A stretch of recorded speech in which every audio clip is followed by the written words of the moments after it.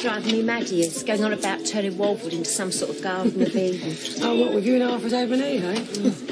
I still there's no harm in it, is there? No, I think it's a good idea. It's just when you have to live with it day and night, you know, it gets a bit much. Take place, Kath. No. He's getting quite dynamic in his old age, isn't he, Arthur? I'm ever so proud of him, Catherine. Yes, Pauline, I know you are. Cheers. So what did they say? Nothing much, just said that they'd investigate. Yeah, and guess what? They've had this sort of complaint before. Yeah, I'm not surprised. So what next? I don't know. That's what worries me. I mean, if it goes to a tribunal or anything like that, it might push Duggan into pressing charges against Nigel. No, he won't. I'm sure he won't. Oh, don't worry. You got the winning hand. You're the one telling the truth.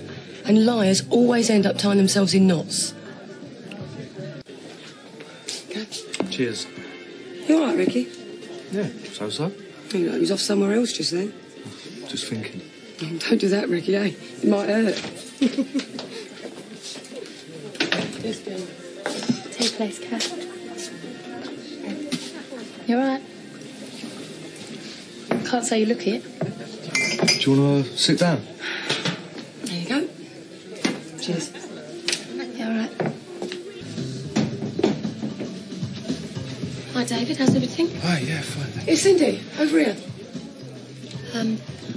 Better go. Yeah, sure. So you made it then? Well, what are you drinking? Glass of white wine, please. Right.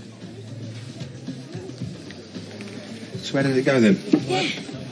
So who's looking after the kids then? Ian. Well, you ain't working then?